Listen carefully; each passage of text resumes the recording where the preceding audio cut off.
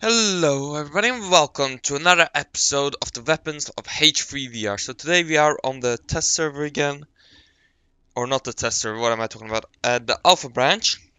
And today we're going to take a look at the SPAS 12. This was the most voted for gun from last week's poll. Be sure to check out next week's poll, of course. And there are two variants, and I just realized I forgot to check if a suppressor fits. Let's quickly do that. Does the suppressor fit? Yes, it does. So we're gonna keep you there. So voted the most popular one to be for me to take a look at, and this is a special little gun. There's two variants in the game. We have the regular one, the tactical one. Be sure to vote for next week's gun in the poll in the description below as well. So the SPAS 12. This is an there. This is an Italian made weapon. I can't remember the company exactly now. And it was made for military use or police use. And it's a unique weapon, and I'll get to why in a second. So we'll go over the features. It has a tube magazine like many shotguns. Load in the bottom. I don't remember how many rounds this holds. 2, 3, 4, 5, 6, 7, 8. 8 plus 1 in the chamber. There we go, 1 in the chamber. And if we now go firing it, turn off save. It's fully automatic or semi-automatic. The tactical version has a Picatinny rail up top here for your red dots and whatever. Of course, it can fit a silencer. The tactical version also has a shotgun shell holder for your quick reloading. Boop, you know, like so. Granted, it's a tube-fed shotgun, so it isn't that quick. And then we boop. Easy. This is a spent shell, right? Yeah. And of course, we have the traditional version, the regular version, the classic version, whatever you want to call it. This comes with a folding stock, like so. It has whatchamacallit.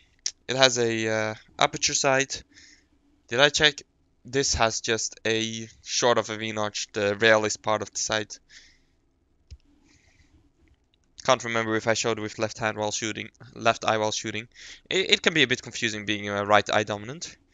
So let's load up this shotgun. Still just tube fed. Let's turn off safety. However, this one has something unique. If I remember correct. Hold this. If you press down touchpad. Or do I have to do it like this?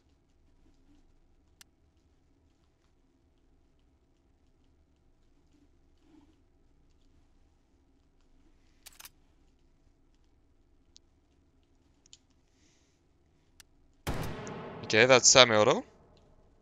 Down on the touchpad. Why are you not cooperating?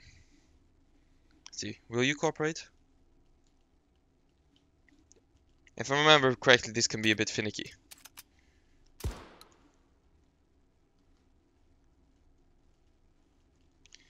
Let's load this up. You're supposed to be able to switch this over to whatchamacallit.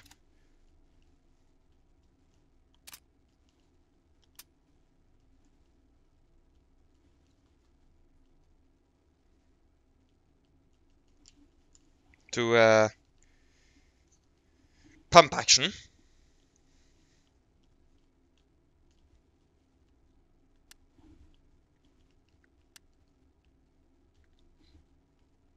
And I know that I had it in pump action mode earlier. There we go. Let's try it with this. Let's just clear our chamber. Load it up.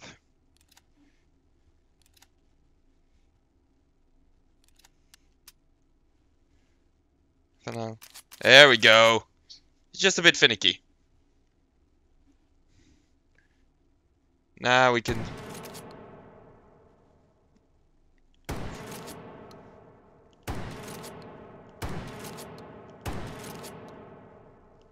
Yeah. So this shotgun does both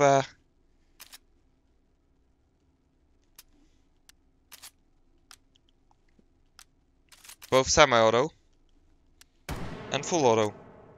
You switch with the down button on the touchpad. Apparently it needs to be closed and on an empty chamber or an empty round.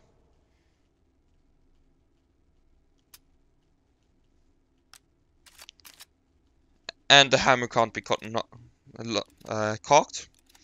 So, or the striker, I guess.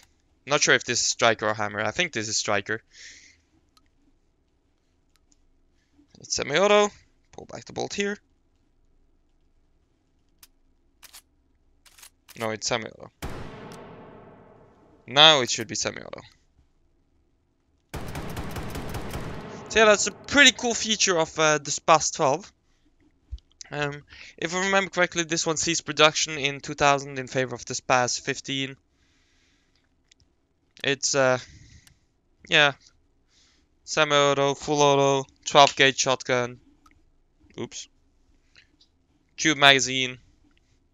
What more is there to tell of it? It's pretty cool. It's very bulky though. I don't really like that. Forgotten Weapon has a video on this, if I remember correctly. I recommend you check that out. I hope you all enjoyed watching this. Be sure to vote for next week's guns in the poll below. Leave a like, subscribe, and all of that. And I'll see you guys next time. Bye.